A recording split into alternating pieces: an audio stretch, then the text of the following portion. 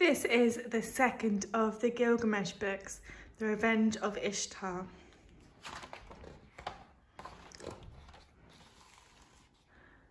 The city of Uruk had become the happiest place in the ancient world.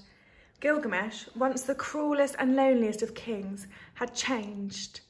He had learned through friendship with Enkidu, the wild man from the forest, how to be human and care for others. With Enkidu to help him, Gilgamesh worked to make Uruk a good city for all who lived there. By the day they sailed on the Euphrates River and made plans, they directed the building of fine houses and magnificent temples. On quiet evenings, they played the game of 20 squares while the beautiful Shamhat sang and watched. Everyone loved Shamhat. She had brought Enkidu to Uruk and peace to the city. People passing outside the palace stopped to listen to her voice and were grateful. But the peace and joy did not last. One evening, without warning, terror struck. Pillars crashed down, roofs fell in. People ran in panic. Enkidu saw Shamhat cry for help. He rushed to save her, but he was too late. He lifted her lifeless body, carried her to Gilgamesh and cried in despair, "Why?" "It's the monster Humbaba," Gilgamesh raged. "He hides in the mountains. We must destroy him before he comes again. If you will not come with me, I will go alone. I'm not afraid of death." "I am afraid," Enkidu answered. "We will face dangers from which we may never return." Then he looked at the beautiful Shamhat and overcame his fear.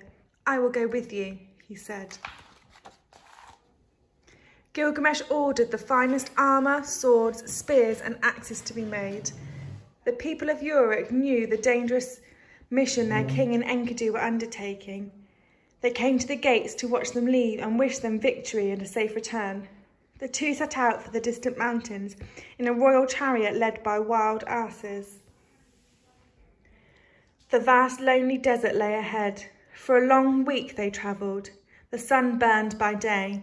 Violet winds chilled by night. Bad dreams came to trouble Gilgamesh. He dreamed a mountain fell on them, that the earth split open and swallowed them, that fire rained from the sky. Each night Enkidu comforted him until they reached the mountains. A thick forest of cedars blocked their way. They left their chariot and continued on foot. They cut trees to clear a path.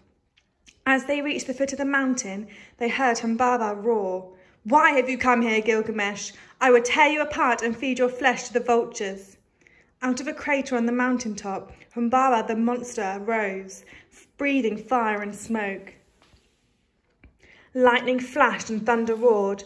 Stones and ashes descended, blinding them. Gilgamesh felt giant claws around his waist, and the monster Humbaba lifted him up to the sky. Then, suddenly, as if the gods came to help, winds blew away the smoke and Humbaba's face appeared. With all his strength, Gilgamesh thrust his spear between the monster's open jaws.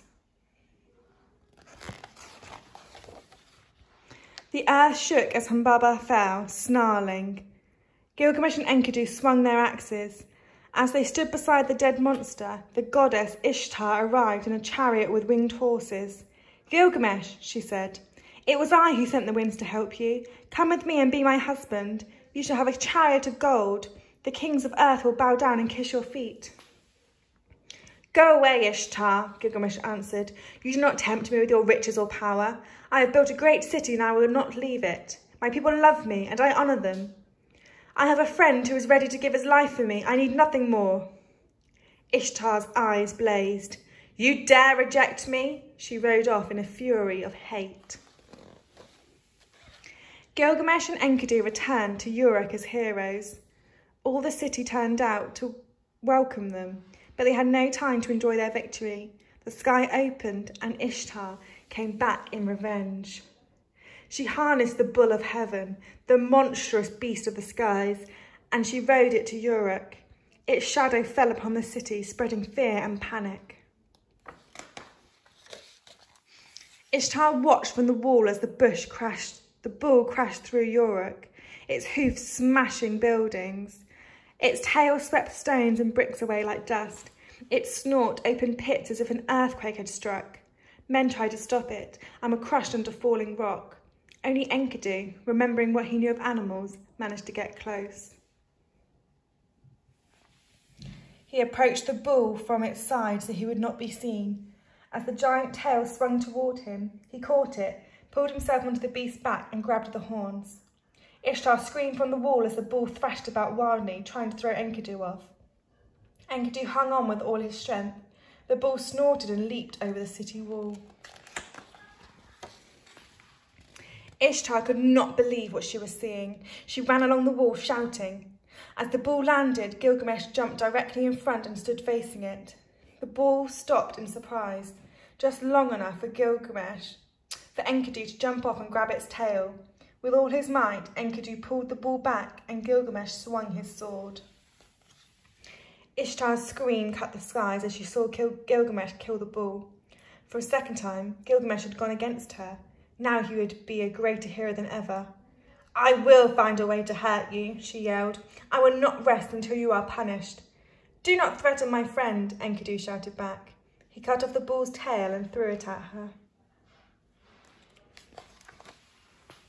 Gilgamesh and Enkidu celebrated, proud and pleased at what they had achieved. Ishtar felt the bull's tail weighing on her neck like a disgrace. She began to plot her final revenge. The people of Uruk gathered outside the wall to see the beast that had spread so much terror. They sang the praises of their king and his friend again saving them from monsters. Since monsters of earth or heaven could not hurt Gilgamesh, Ishtar found another way. She sent a terrible illness upon Enkidu.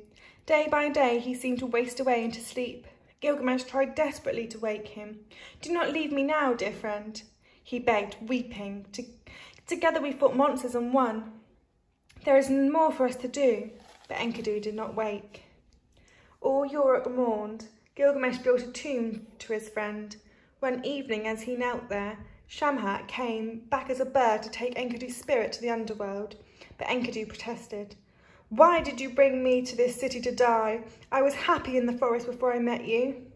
Shamhat replied, "Here you found friendship few ever know, and the lasting love of people."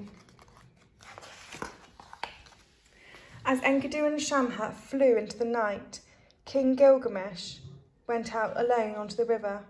"Death is the worst monster in the world," he thought. "It has taken Enkidu from me. Someday it will take me from my people. I must find a way to destroy it.